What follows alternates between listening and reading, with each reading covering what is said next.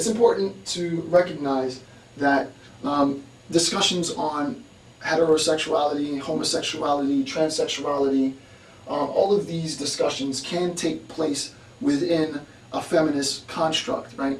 So that in discussing feminism, we're not always just talking exclusively about women and women's rights and women's needs and so on.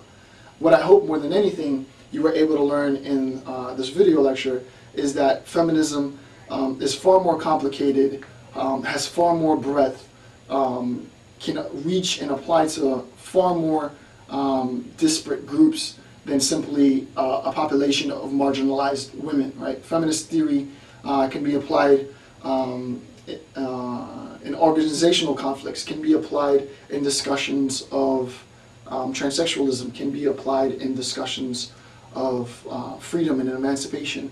And hopefully what you were able to gain from this discussion is the importance of understanding feminist theory and understanding that at the heart of this ideology, at the heart of this movement, feminism is a sense of recognition, right?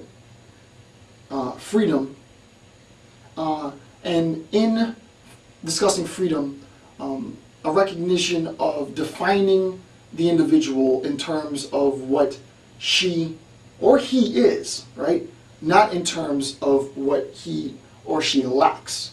And the examples of attempting to define the woman in terms of her negation, of attempting to describe her power as being only indirectly useful rather than directly useful.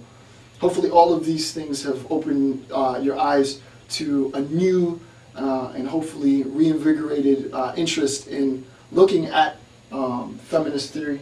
And it was my intention today to do just that.